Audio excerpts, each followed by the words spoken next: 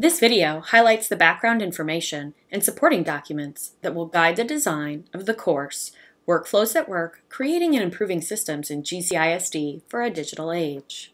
As I shared in my innovation proposal, our working environment is changing rapidly with more pressure due to the remote work that we did in COVID-19.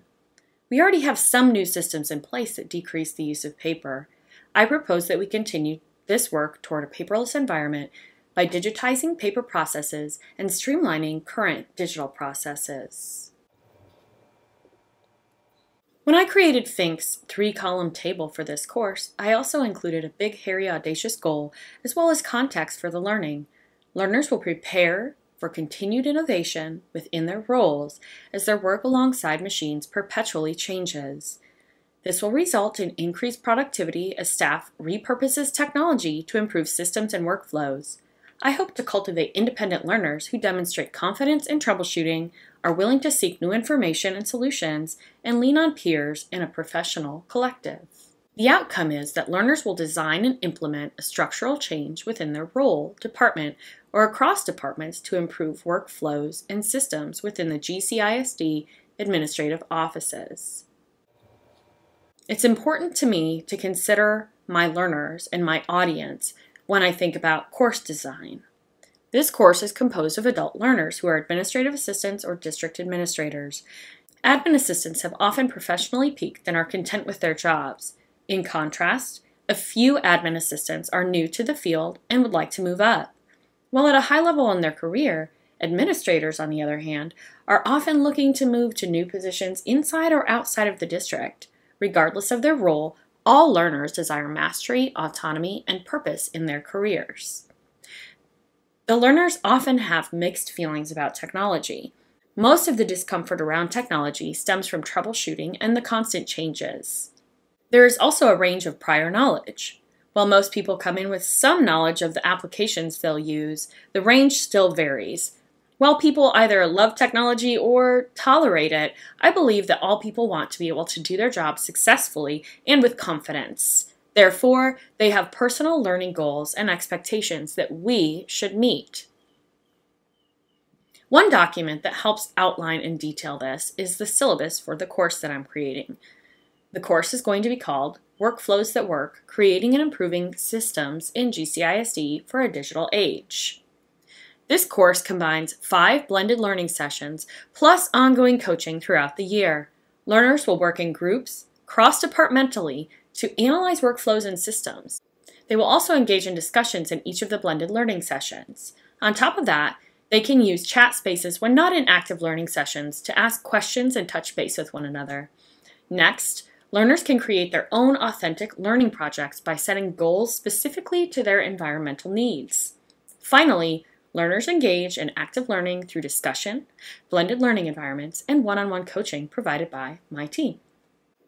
One of the most essential tenets of the ADL program is CSLE plus COVA, or Creating Significant Learning Environments Through Choice, Ownership, and Voice through an Authentic Learning Experience. I feel that the best way to implement my innovation plan is to model this course off of what we did in the ADL program. Learners will get to analyze systems and workflows in GCISD and work in groups to improve something authentic to their position. And they'll have a choice and therefore ownership, and therefore they can develop their voice through reflection and the implementation of their authentic plan. Because the learners will have an authentic learning opportunity and authentic learning activities, I consider this course to be outcomes-based. Learners will experience a level of cognitive dissonance, in particular because most of them have not learned in this way before. In the past, training provided to these adult learners has been more traditional in nature. However, in this case, they will be expected to experiment, explore, make mistakes, fail forward, and so on. The outcome is meaningful structural and systemic change in how learners work, grow, and innovate alongside technology. Regarding assessment, my goal is to shift the locus of control to the learner. Key aspects of this course include peer support, evidence-based analysis, and the movement of the decision-making to the learner. In fact, there's really kind of a no grades at all approach to this course. The only actual assessment in assessment of learning is feed forward from peers. Because this isn't a traditional classroom, it's an adult learning setting in a real workplace, I will focus on supporting them and assessing them more informally. For example, through individualized and group coaching sessions, group discussions, and their final presentation. The course documents that will help with understanding include, first off, the syllabus. Once I had already created Fink's 3-column table, I could start detailing the course for my students. You can see my syllabus, and it includes contact information, the course description that I've shared with you, the learning objectives, which I modified from the ISTE standards for educators, of course, the 3-column table,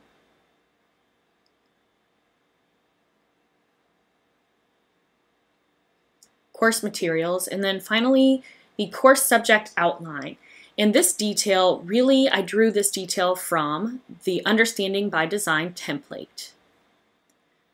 So the Understanding by Design template, with this I utilized backwards design based on the UBD template, specifically after I identified the big picture thinking that you can see toward the top of this document.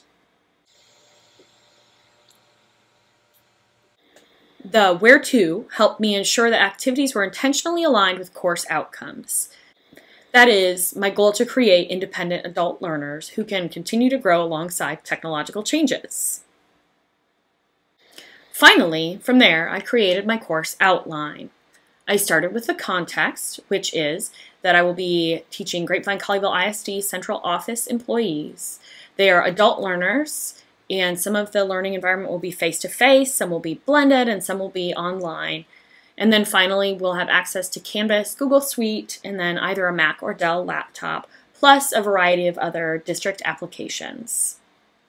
The course design, the course navigation bar will include a homepage, syllabus, modules, calendar, and discussion. And then each module will be a combination of discussions, pages, and activities that I will put in the learning order that suits my learners. I hope that you notice on the web page that this video is posted on that I included links to my proposal, aligning outcomes, assessments, and activities, 3 course documents that were the syllabus, the UBD 3-page template, and the workflows that work course outline that we're looking at now.